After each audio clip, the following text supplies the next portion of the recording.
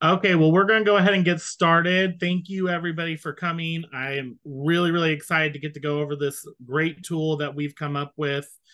My name is John Boyer. I'm a staff attorney with Legal Aid of Western Missouri. I'm housed in our Joplin office, and my position is fully funded by the same HUD grant that allowed us to make this website and allowed us to put on this presentation for you. I'm actually going to turn things over to Terry Lawson from Legal Services of Eastern Missouri, and he will start the presentation.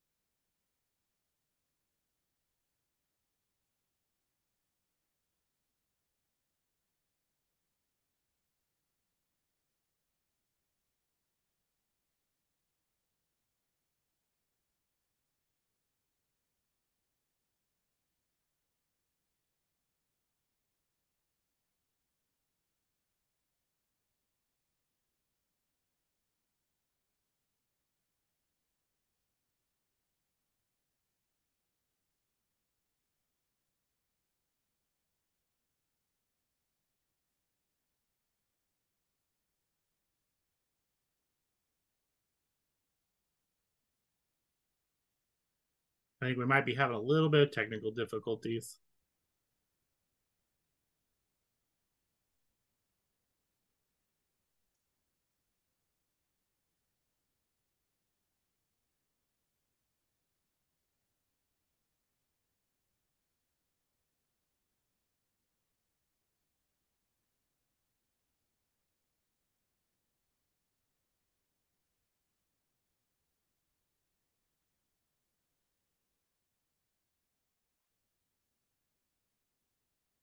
Okay, while Terry works on his technical difficulties, I will go ahead and get started, and then he'll just jump in whenever he's got everything back up. So, as we say, this is a HUD funded web project to provide tenants information about tenant rights. I do believe we need to read the bottom part specifically, so I'm going to go ahead and read that. The work that provided the basis for this publication was supported by funding under an award with the U.S. Department of Housing and Urban Development. The substance and findings of the work are dedicated to the public. The author and publisher are solely responsible for the accuracy of the statements. And yep, we can hear you now, Terry. And interpretations contained in this publication, such interpretations do not necessarily reflect the views of the government. So with that, I'm going to turn it over to Terry. Okay, sorry about the volume problem. Everything worked and then it suddenly didn't. Switch speakers and we're good to go. All right, to get started, we wanted to introduce all of the state of Missouri and beyond our new website, Missouri Tenant Help, that all of the legal services agencies in the state of Missouri have worked quite hard on to make sure that we had something that everyone could use if they were unable to afford an attorney or obtain an attorney, or they just chose not to have an attorney.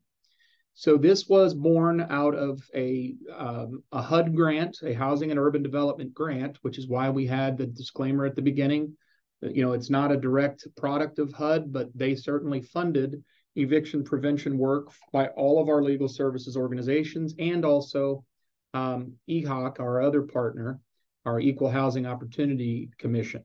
So what we did is we wanted the goal of having a TurboTax style interview questionnaire online that a person could use to create court-ready documents that they could file. And with that, we decided to create a splash page, a web page that would allow folks to explore their options and their legal rights and responsibilities as tenants. So this Missouri Tenant Help site is the product of that going on 2-year-long project. We continue to reform this and improve it. We certainly would love your feedback as folks that might use this site, or you know people that'll use it.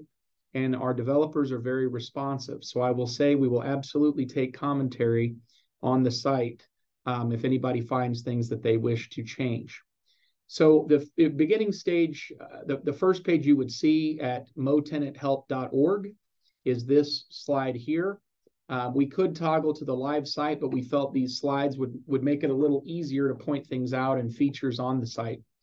If you're a tenant facing eviction in Missouri, or you just have information needs, this will be a good resource.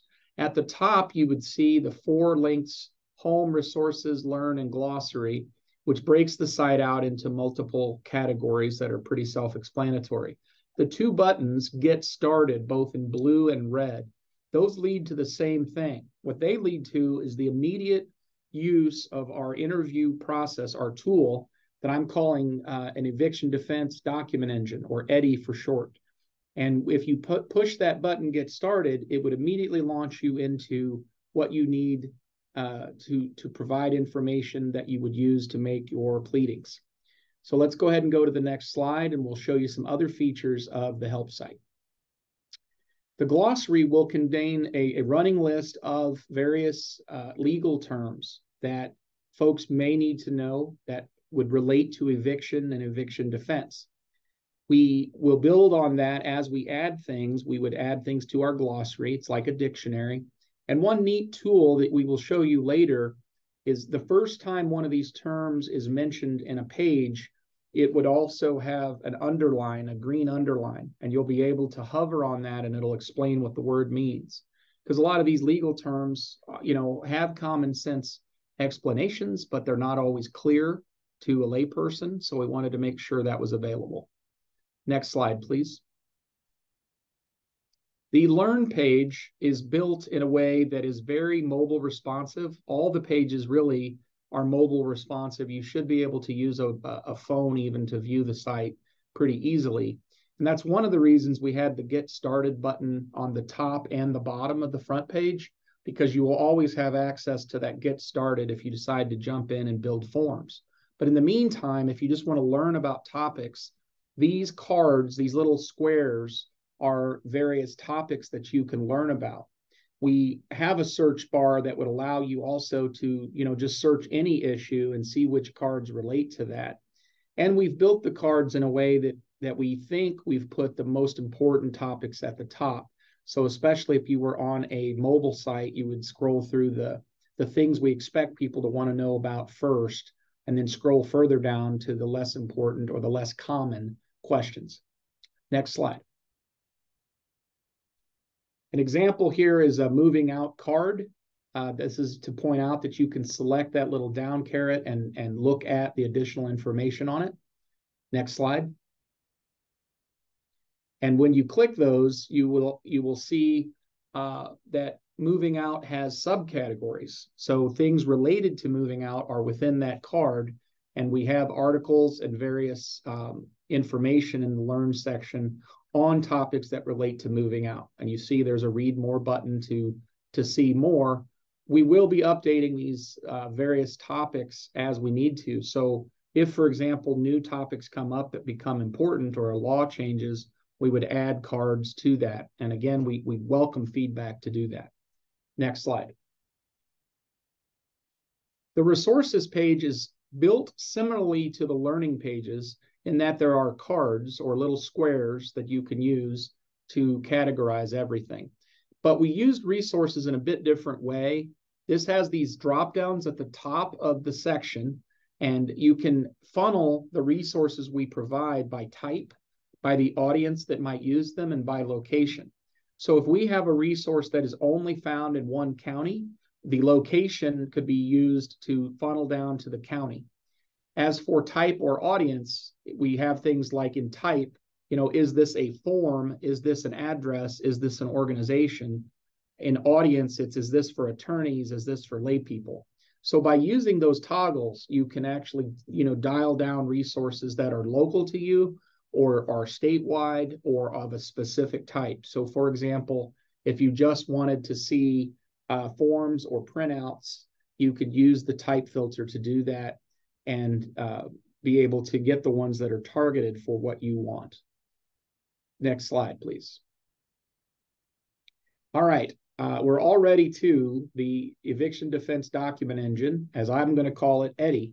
And the reason is I'm calling it EDI is that we've looked and looked for a good name for it, and we call it the tool, the filing tool, the form maker, but really it is a document engine. And by that I mean this questionnaire is built in such a way that certain questions you'll ask might relate to multiple forms. And so it's been programmed to allow us to take those questions and reuse the answers in other forms a consumer or a tenant might want.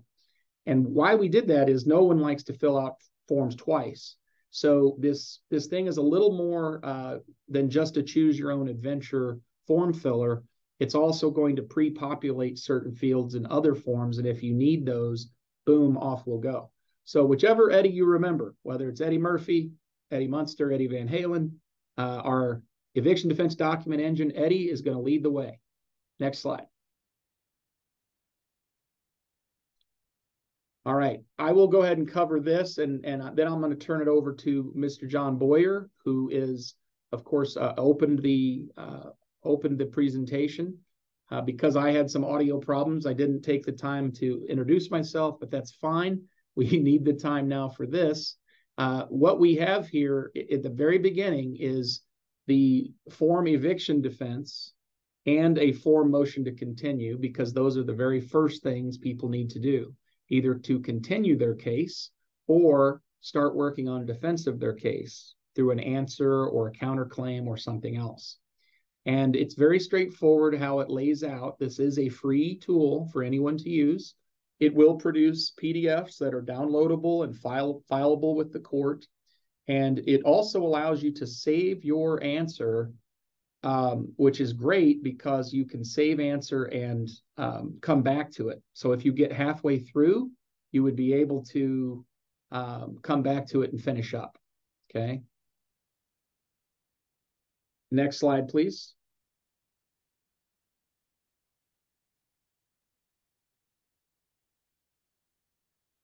As we mentioned, the Get Started button can be hit top or bottom, and you would get into the interview itself. Next slide.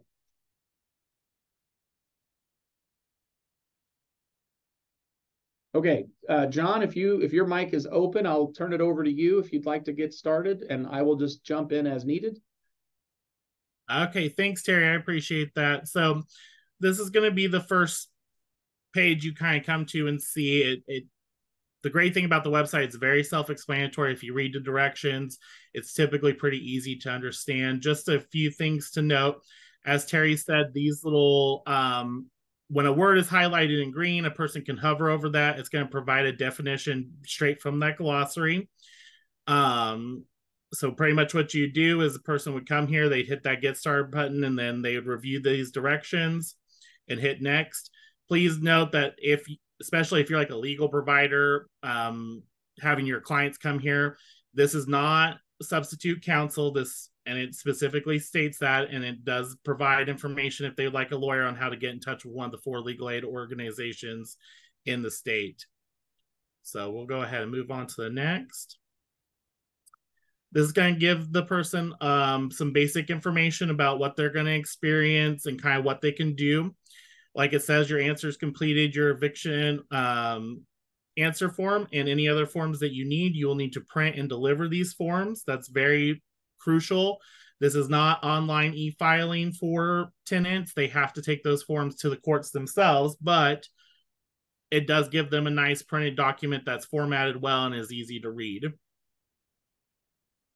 It also comes down here and explains some of the things they're going to need for the guided interview. Of course, as many of you may or may not know, you can get through this without this information, but this information definitely helps. So that's going to include the summons from the court, the landlord's petition, the eviction notice, and the tenant's lease. And of course, they're green. Each one is in green, so somebody can get more information about that if they need to. So then we're going to actually get into the questions itself. Of course, it's going to ask who you are, if it's a tenant, an attorney, or someone helping a tenant. Then it's going to ask for the name. John, I'm going to pipe up here too. At each page, I wanted to point out that it does have the sign in or register. So if you decide you want to sign in, oh boy, this is a lot, you can do that on any of the pages. And the left side, walks you through on a full-size screen anyway, walks you through the path that you're on so you can see what step of the interview you're on. The third thing is if you need things read to you, that top button allows that. So, if you're having trouble reading it or you just need help, an assistive device to read it, we have that on every page as well. And as you can see here, there's also examples. I know for people who are not attorneys and don't deal with it very often, understanding what the summons is can be a little difficult. So we have examples over here. These are just generic examples. I believe most counties in the state look relatively similar to this, but there might be some variances. So based off of some of the questions, you'll see slides like this come up. Typically, the first is, should you file an answer? This is going to provide some information saying, yes, you typically in this situation should file an answer. But as you're going through the guided interview, if you do make certain checks, then it will provide other information. I know a key one that I like to point out is it later on, it will ask, how were you served? And if a tenant marks that they were served by posting, then it gives some information about how if you proceed not to show up at court, then the court can't enter a monetary judgment. It explains that all they can do is enter a judgment for possession of the property. So it gives that little bit of extra information when needed.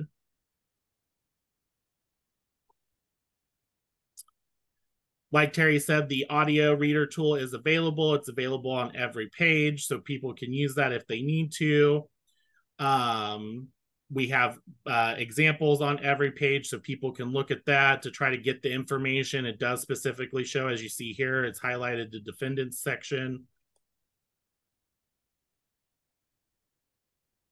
It highlights the plaintiff section. It's typically when it's asking those questions. So as you can see, is your landlord a person or a business?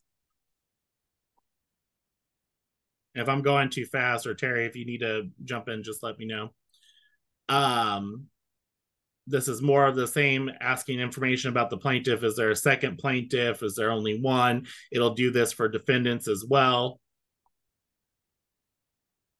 It'll ask if there's an attorney involved. You can put that information. There are also links to CaseNet, and it does explain a little bit about CaseNet to a tenant. That way, if a tenant wants to, they can go ahead and look it up. And as many of the attorneys in the call will know, as of July 1st of this year, tenants, the public has much greater access to Missouri CaseNet, and they can actually see most of the filings unless it's a higher security clearance. So this is really a great tool if you're a tenant or you're an organization that helps tenants that's not attorneys. You can access that information, and it does kind of go, I believe it might have been on a different slide. It goes into a little bit more detail about how to do that on CaseNet. Of course, it's going to ask the county, and it provides drop-down boxes.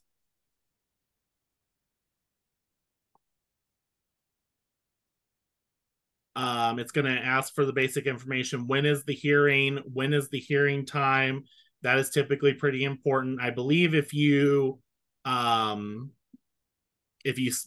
in a certain date, especially if it might be for some reason after that date the tenant accessed this, then it might prompt them to file a motion to extend time. Is that correct, Terry? I can't remember if we did that or not. Yes, the purpose here is to get the answers the client needs to realize whether they can file what's called a responsive pleading or not.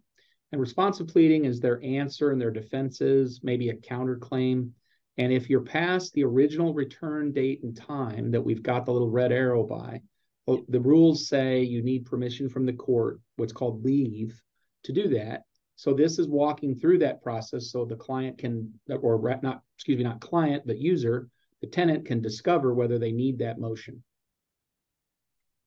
Yes, and that's the great thing about the website. Once all this information is plugged in, it's going to provide, and at the end we'll see that it'll provide sample like documents that a person can print off. It'll have all of their information populated in it, and they can take it right to the court clerks.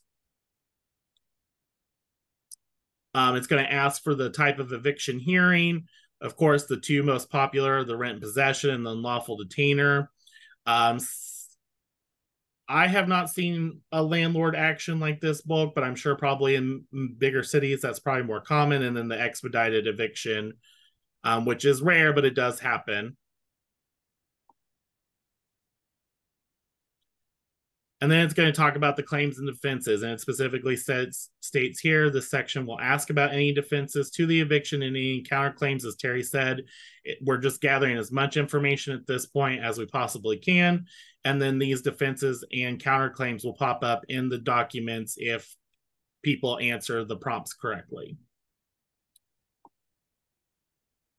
So, of course, we're going to go into, did your landlord violate your right to live peacefully? It's going to go into a few examples of that. Does the petition say the amount of rent you owe each month? And that states it again. Of course, there's that highlighted green for the petition in case somebody's not sure what the petition is, and people can choose yes or no. Once they choose yes, and it doesn't show it here, and we can go to the live site if we need to, but once you choose yes on that, it's going to populate, it's going to do a drop-down box for somebody to type in the amount that's in the petition, and that's where it's populating this information is based off that drop-down box. Does the petition separate the amount you owe? This is talking about late fees or anything, making sure that's separated. Let's stop here for a minute, John, if you don't mind. One thing we find on rent is that people always, many tenants have objections to what the rent amount is in the petition. And what this guided interview tries to do is break out two distinct issues. One, did you tender rent and it was just refused, but it should have been taken? So your argument is, I did offer to pay it, they didn't take it. Versus, they're adding things that are not rent to the rent number. So in Missouri, we do clearly break out, even by the court rules it requires, that rent is one number and everything else that might be owed they're asking for, such as late fees, trash fees, junk fees of any kind, attorney's fees, that these other things are broken out separately. And what we find in the city especially, it may be true throughout the state, but I think this is important for the audience, is that rent number should be, if it's X rent owed, that should be the periodic rent amount that's owed, whether that's monthly, weekly, what have you. It should not have in it, lumped into it, these other things, because those other things can be charged and can be sued on, but the rent owed is what a person must pay to do what's called pay and stay, court cost plus rent. So we really want consumers and tenants everywhere to know you should be negotiating these cases by rent owed, not rent and everything else. Yes, you may or may not owe other fees, but rent and possession cases are about the rent owed, not the rest of those when it comes to the eviction portion. Sorry, I'm clicking buttons. That's okay. Go ahead, John. So this just goes into more of that information. Like I said, it's very streamlined once you're in there. And if you're an attorney or an organization that just helps tenants, I encourage you guys just to go in and play. Like I said, it doesn't e-file anything, so you are welcome to play with this as much as possible, but it's pretty streamlined. Once you've answered a question, it'll take you to the next page that kind of follows along with that pretty well. This is going to talk about any other laws, occupancy permits, any other municipal or local laws that would be applicable to your jurisdiction. Then it does ask about rent subsidies. It explains what a rent subsidy is.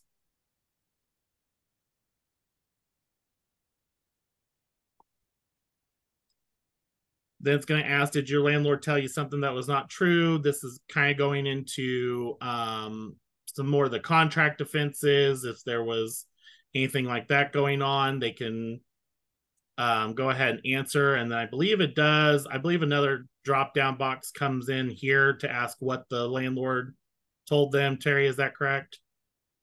If they check yes on this one? Yes. Okay. That is right.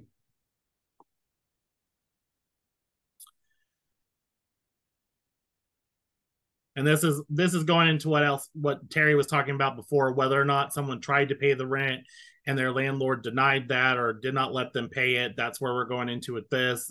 It's going to ask this information. If they check yes, it's going to ask them more questions.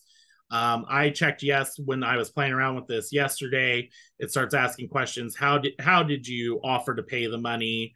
What exactly did they say? Do you have that communication in writing? So it's really good at asking those follow-up questions that normally an attorney would ask if they were interviewing somebody. It explains the pay and stop the eviction.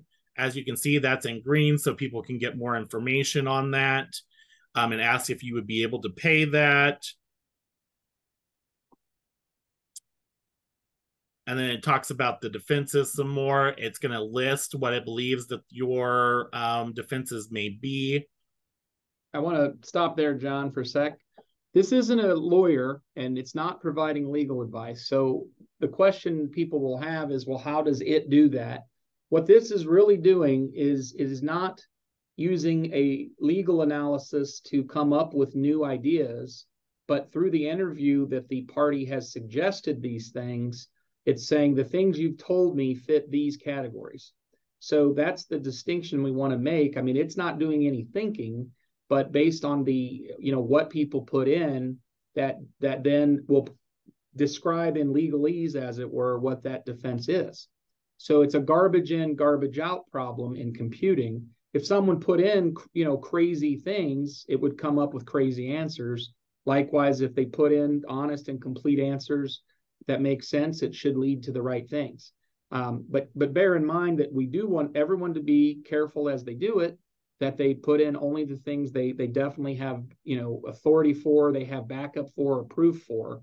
Those are the things you would want to include so that the defenses you submit are solid.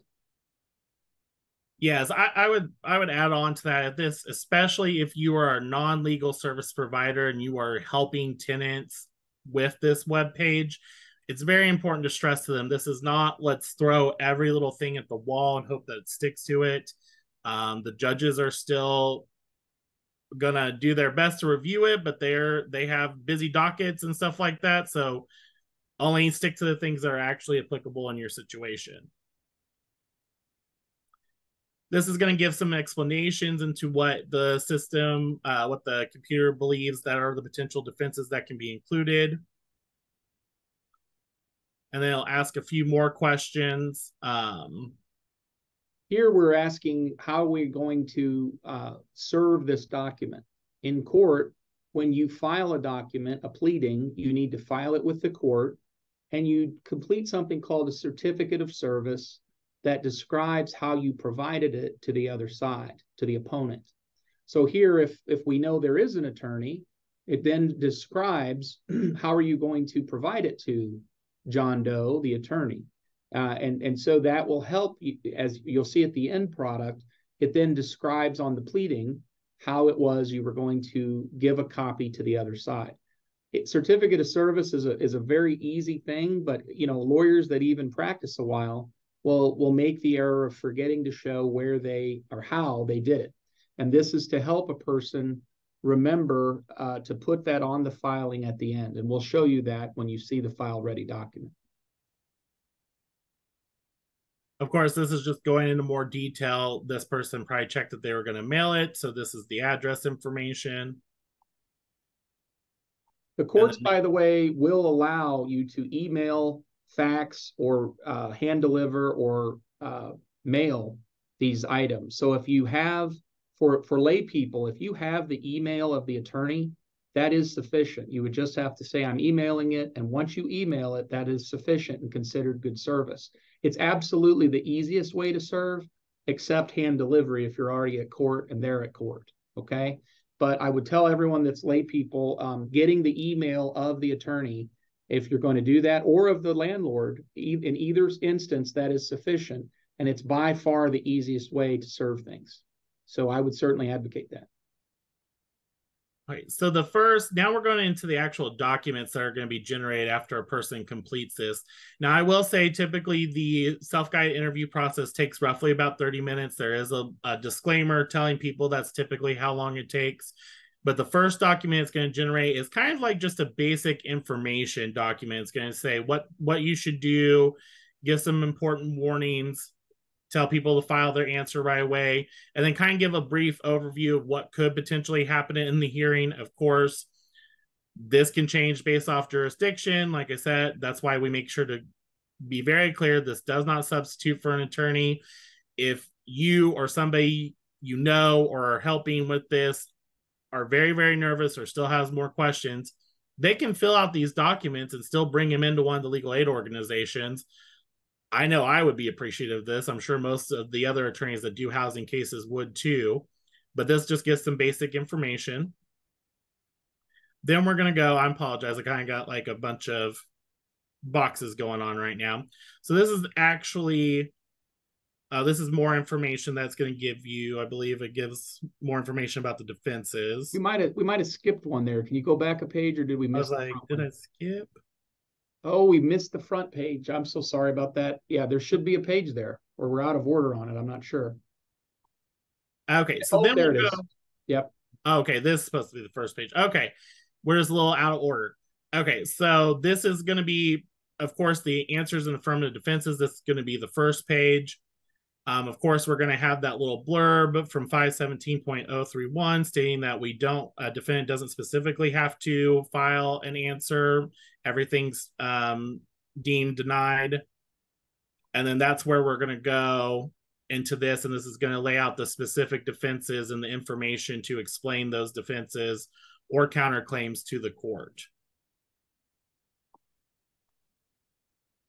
We've got a little bit more. We've got the habitability issues, if those are there. And then, of course, down here, like Terry said, this is that certificate of service. So if once you've populated that information, say you're sending it to John Doe, all of John Doe's information is going to be in there. If you have his email address, that's going to be in there. If you send it by mail, the address is going to be there. Or if you say you hand delivered it to them.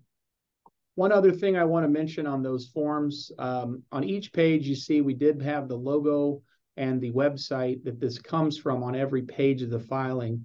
We did that on purpose. Of course, it was a conscious decision. We want courts to know that someone used our website, because what we don't want is judges wondering, were these ghost written by an attorney, or did some friend help you? You know, we don't want allegations that someone pretended to be a lawyer and did this. This is, no, I did it myself using this website. And if any judges have a problem with the website or want us to change things or improve things, we would love to get their email, right? We would love to know that they want to do that. And if they go to the site, there are ways to put in information or make changes and request changes. So that's the reason it's always going to be present. And we prefer users leave it on there. Don't try to obscure it so that everything's out in the open. You know, we're always better off if we're open with the courts on this work, as opposed to trying to make it unclear, you know, how did someone create a file-ready document? And there are other forms that can that it will generate as well. A motion for a continuance. I think this is probably one of the forms. If I was not an attorney, I mean, as an attorney, I use it probably the most out of all of the forms, a motion for a continuance, just to give people a little bit more time to get the evidence that they need for their cases. It's going to ask a few more questions. It's going to explain.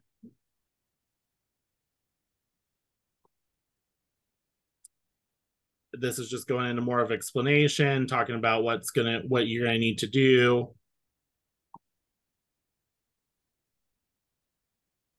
There's more explanation. Here we want to probably mention, you know, do you want to continue or not? And I noticed there's something here we have to change, actually. We're still working on it. Landlords generally have to serve by hand to the person, or then they can also post. So the idea is if you enter the case, even just to continue it, but you were only posted, then that is the issue John brought up earlier. And so at the bottom of that page, John, if you'll put your cursor down there, that bottom half is where it describes, hey, you know, you can get money damages if you go ahead and enter the case. And if you don't, then you wouldn't necessarily get money damages, but you could still be evicted. So this is another place it warns the tenant, do you really want to do that or not? And we have to check about why it says the tenant through certified mail. I'm not sure why that's there. And I remember bringing that up, but we'll make sure that gets adjusted. It also gives another little just warning, just in case. Like it says, you may decide you do not need to decide now. You can always talk to an attorney and come back, especially if you've signed in and saved that stuff. So it's really very user friendly and really great. If people still have questions, they can go to an attorney, and then if they decide to do this themselves, they can still come back and get these documents. So this is going to be the motion to continue. It's pretty straightforward. It's going to provide the information for the court hearing and all of that. One important thing about motions to continue that we want everyone to know is if you file a motion to continue a case before the return date and time. So, on the summons, it has that first date called the return date and a specific time. If you make a motion prior to that to request a continuance, it must be granted according to the case law we cite here. Right now, that is the law of Missouri. There is no option for the judge to say no if you are ahead of that time. It's only if you're late and you ask for more time that there's more of an opinion, or it's the second date, okay, the second time you come back. So people a lot of times get very anxious about that first time, and they're not ready to proceed. They're not ready to go in their case. They're not sure of their defenses. They just got served. But even on these expedited cases, which we call rent possession and unlawful detainer expedited, because usually they're heard in 30 days or less. But the judges will give at least another week, 2 weeks, 3 weeks, and sometimes longer. So it's always in the best interest of a tenant that if you're not ready to try the case, and rarely would you be, right, get this continuance done so that you can definitely have more time to seek counsel, to file an answer, etc. And too many people ignore this, and then they show up, and guess what happens? They just end up getting it set for trial, or in some cases, they'll try it that day. And you don't have to have that happen. A continuance is possible as long as you do it early. Go ahead, John.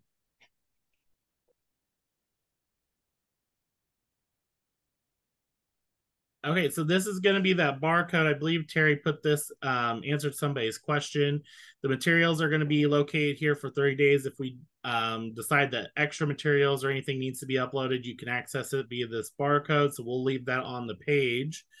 But now we'll open it up to questions if anybody had other questions. Before we get everything answered too, we're also going to take a peek at the live site, I think, if we can do that, John. I did want to go to the live site for a moment. And if you wouldn't mind starting in an interview, that would be great. Okay, we can definitely do that. So of course, like Terry said, we have both the get started buttons. Just click on that. It's going to tell you what the interview will do, what forms you'll get. Yeah, here's what I wanted to show you. We did for the slide deck the main page, but down here at the bottom, John, if you'll put your cursor bottom right, please. Yeah, there are three buttons at the bottom right: share, about, and feedback. So the share button is just like you've seen on lots of websites. If you want to just give this to someone else, oh, they should see this site, you can share out the link to this, okay? And tell a friend or share your answer. So you could say, well, I got this far and I'm going to share this to my new attorney. And you could then share it to a link to this interview to them. In every page, it also has, here we go. It's showing you how to do it. So you can email or text the person, and it will show basically where they are, the progress they've made in this site.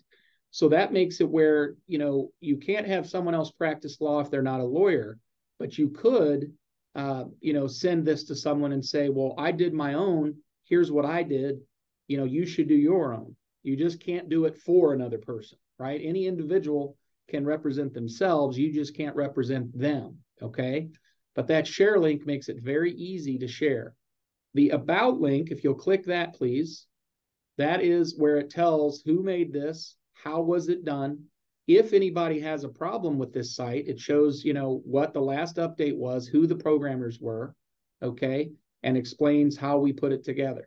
So we will have it available at all times that, on every page, this is how this came to be. And then the feedback button, most important of all. Okay, if there's a glitch, if there's something else, if you want to, get questions answered about how does this work, when you click that feedback button and you're in a certain part of the interview, the feedback button is going to, on the back end, tell us this is where they were when they clicked feedback, and then they can ask their question. So it helps refine constantly. The goal will be to make it better and better, right? If I didn't understand this, or this doesn't make sense.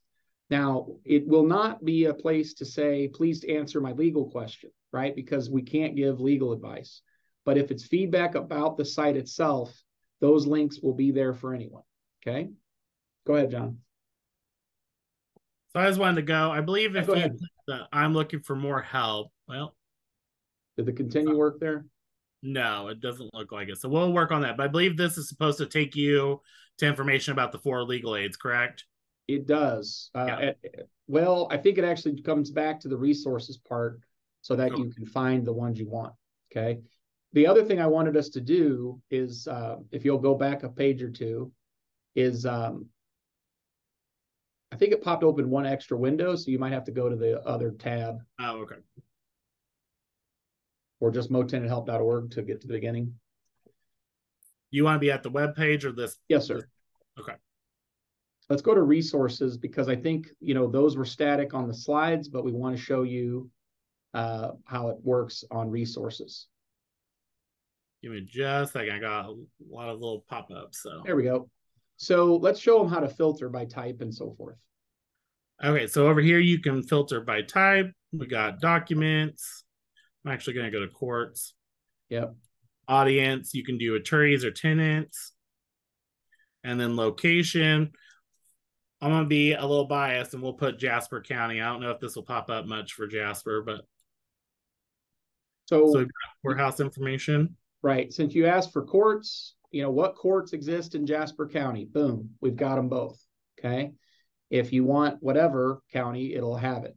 If you go to resources instead of courts, the drop down being places to get help, and then hit search. If there were a live spot, looky there, because LawMo, where John Boyer works, right, covers that county, that resource pops up. If you have other resources to add, we are always taking new resources, and we can put a card in for things like housing, housing organizations, the partners, right, that exist in certain counties. We can code it so that it'll only show up if they select a certain county, or that it's a statewide resource, whichever one. So I think this is a really interesting way to do this, because you can really drill down into the specifics that you want. Last thing, if you would, is show the if you'll show the documents. Yeah.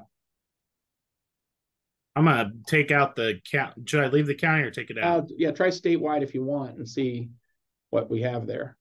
So as we have things that are downloadable, so in other words, instead of just the interview that will let you download your printed documents created by Eddie, these toolkit documents are here that you can download as a PDF file. And we're going to continue to add more of these as we go so that you can see them. And they're not just from our organizations. These are Heartland Center for Jobs and Freedom out of Kansas City. But we will be able to add more of these as we go. So the booklets that all of the legal agencies provide, or if courts give us things, we would be able to put these on, and hopefully, like if your local county has a surviving eviction tablet or toolkit or a brochure, then we would upload it to that specific county, okay, for that county's users. So I hope to really make this a larger body of knowledge about landlord-tenant law as we go. And we can do that with your help. Okay, are there any other questions?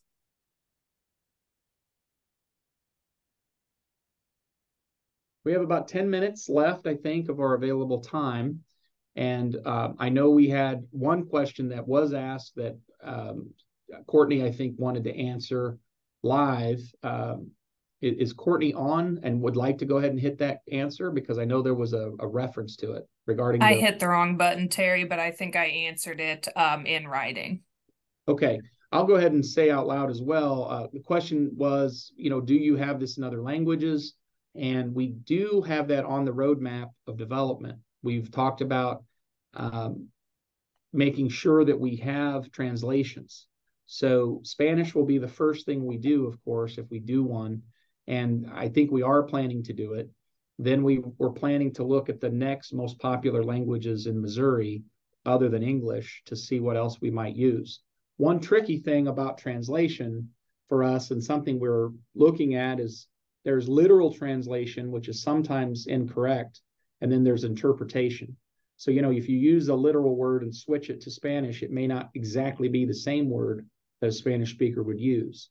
And so that's what's delayed our translation on that. At the very least, we would use Google's translation services, but that might get us to a more literal translation instead of the fully interpreted translation. And we are always, of course, looking for partners that would want to help with that, to translate into other languages and interpret the answers as well. And if anyone would want to volunteer for that, we would be very open to it.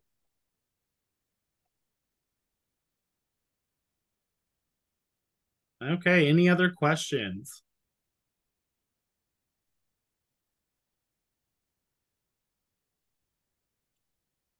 Okay, well, I am not seeing any. So if there's no other questions, I think what I'll do is I'll probably turn off my camera. I'm probably going to give it till we got about 9 more minutes. I'm going to leave it up on that last page for the QR code if anybody still needs it. But you guys are welcome to come and go as you need from there. I appreciate it. Thank you, Terry, so much for speaking and really being probably the biggest driver of this train. He's done great, and we appreciate it. Oh, I'm seeing some questions. Yes, and we will get to these, definitely answer these as we can. So feel free to keep those coming if you have them.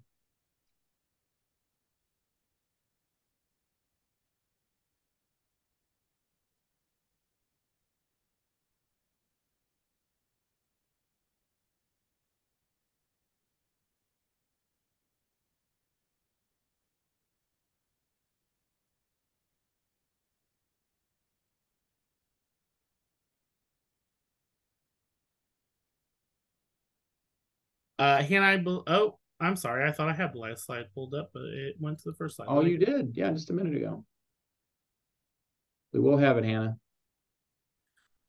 Patricia, as far as your question, that's a little bit more of a complicated question than just a yes or no. Is it valid or not? There's typically a lot that goes into that. So I would encourage your client or whoever you're assisting to probably contact one of the 4 legal aid organizations before they try to withhold rent. And of course, on this page, you don't need the QR. You can just use the link, lsem.help/using MoTH. Missouri Tenant Help is why we I'll probably acronym that to death, MOTH. But it's Missouri Tenant Help. So that's MoTH. Using MOTH is the short link, lsem.help/using MOTH, or the QR will get you there. And if we drop other resources into that folder in the next few days, you would still be able to get to those. Right now, the PDF of the whole slide deck is there. And as some people have brought up, just to remind everybody, this is a web series. There will be another presentation next week. Please forgive me because I don't remember exactly what next week is going to be over. And Terry, I'm not sure, are you using this QR code for all of the materials or just the materials that we had today? Just this one for now, but I can certainly, I can make it where we have one for all of them. But I did not, the short answer is I didn't have it last week for the things last week, unfortunately. Any other questions or comments? We have nothing in the chat. Anything else? Still have about 40 folks online.